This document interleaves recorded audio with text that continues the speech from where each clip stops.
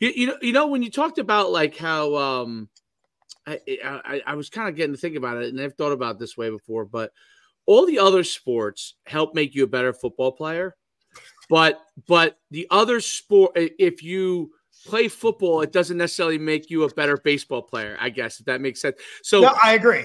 So what happens is I thought about this because I obviously have a kid that's going through it, and I see it now. And he plays like, everything. He plays every sport, but it's all making him a better and better football player without him actually having to do a whole lot of football. I don't know if that makes sense. No, it right? makes 100%. I agree 100%.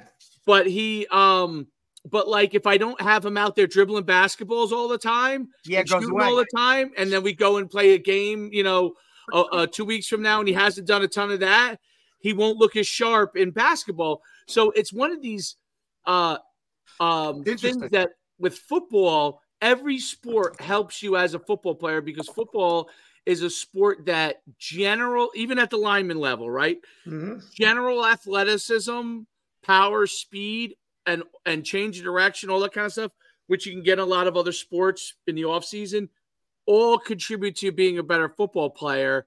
Whereas if I'm a baseball player, if I'm not taking my swings in the batting cage, that's a difficult thing. And I think that's one of now what I've heard coaches at the college level in those sports say that the reason why they don't want them specializing in just baseball from the time they're little is that as they hit puberty, the fact that all they've done is work those same muscles limits their upside in baseball or even lacrosse or even